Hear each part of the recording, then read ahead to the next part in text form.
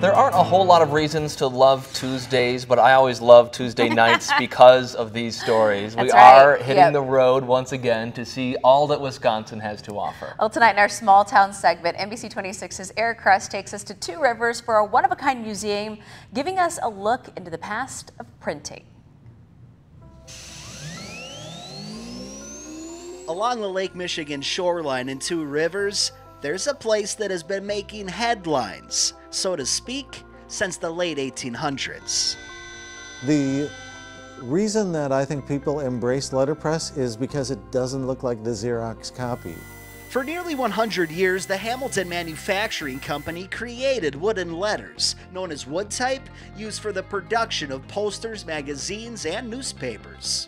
If you grew up with newspaper headlines, particularly prior to 1970, that type that was used on those headlines came from Two Rivers, Wisconsin. In the early 1900s, wood type was almost exclusively purchased from the East Coast.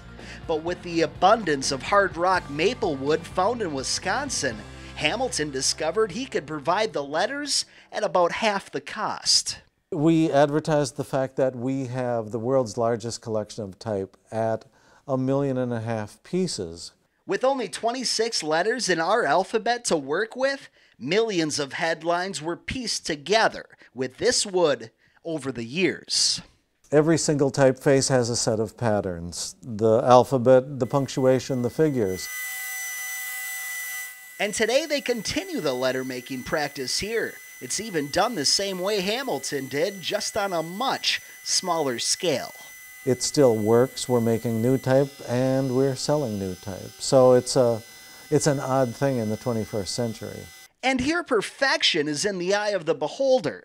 A flaw isn't always considered so. The human element is etched into every last piece. No two are really alike. There is very much the human being in it, as opposed to what you get on the computer, which is exactly the same thing every single time. And while not anyone passing through the museum can give the old printing press a go, it is a true production press. These machines are still capable of producing prints in the same fashion as they did all that time ago. The mechanical hum now provided by a motor has taken the place of the pounding of a pedal being tapped by foot. The signature clank of C&P. But print after print, tourists of the Hamilton Museum can have the experience of watching time tick into a place that continues the process the old-fashioned way. In Two Rivers at the Hamilton Wood Type and Printing Museum, I'm Eric Kress, covering small towns for NBC 26. Absolutely incredible to see that history. Well, the museum offers guided tours daily from 1 to 3 p.m. It's $5 for adults, $3 for kids.